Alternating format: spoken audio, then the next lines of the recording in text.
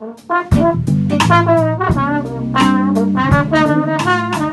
name's Chloe Bodur. I'm 21 years old. I'm a singer and songwriter, performer, arranger from northwest London.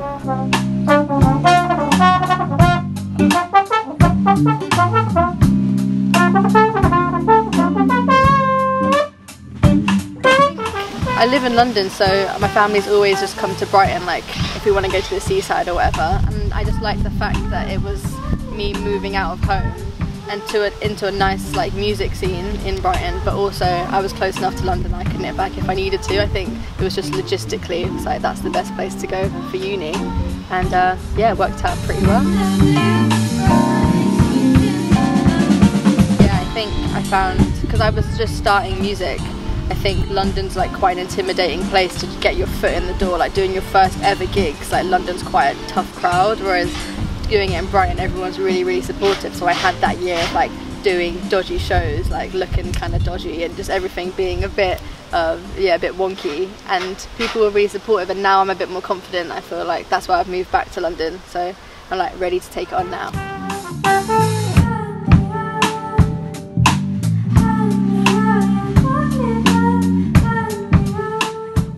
I think like jazz has just become this kind of all-encompassing, like really ambiguous label. You can put on anything that's kind of like jazz inspired. My music, I definitely wouldn't class it as jazz music, even though I'm on like so many like jazz lineups all the time, but that's fine because like jazz is always developing, it's always evolving. Like what jazz was when it started out is completely different to what's considered like jazz now. So you have like your Kamal Williams and your Yusuf Days, and then you have your like Kamasi Washington, but like Kendrick Lamar's involved as well, and then there's like people like me, and it's just everyone's being called jazz artists, and it's fine because you're just inspired by that type of music, as long as you've got those kind of like, for me anyway, I use those kind of jazz chords, that jazz like instrumentation, and like that element of improvisation as well. That's what makes it jazz. You don't have to be like a like traditional jazz band to fall under that umbrella.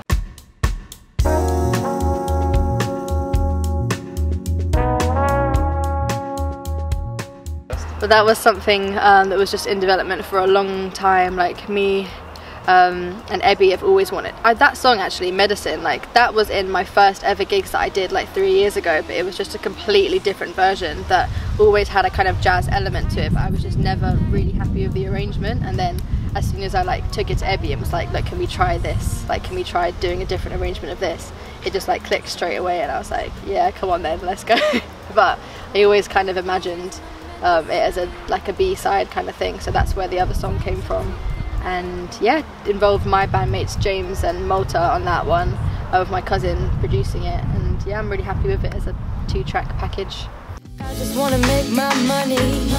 I don't really want your love. So I say I'm not a communist, yeah, but I'm definitely like anti-capitalist to a point. I think, especially in this day and age, like how the hell am I going to get a house? How am I ever going to afford a car or like any nice thing for myself?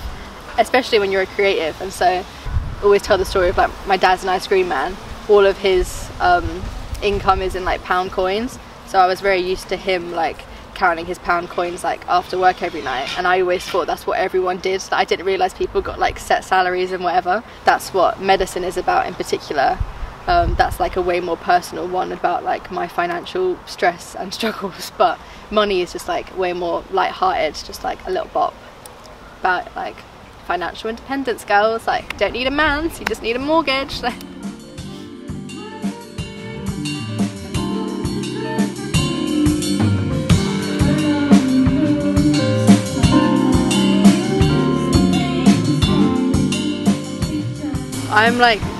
I'm not just saying it, like I'm so excited for this gig. And as soon as we all got the offer through, because like Ebby Soda, I don't know if like Offie Mag knew this or not, but me, Ebby Soda and like Offie are all like really good mates. So when we got the offer through, we were just like so gassed and like messaging each other like, this is the best lineup ever. And I just kept saying like, I'm gonna get that poster, I'm gonna print it out and like keep it on my wall forever. Like, I'm just really excited. It's nice that you're kind of like digging into the kind of like jazz community and not just going off like what everyone's talking about, because I feel like like all three of us are kind of a little bit underground, and yeah, it's nice that we can put on this like community event that just supports young musicians. I'm really excited for it.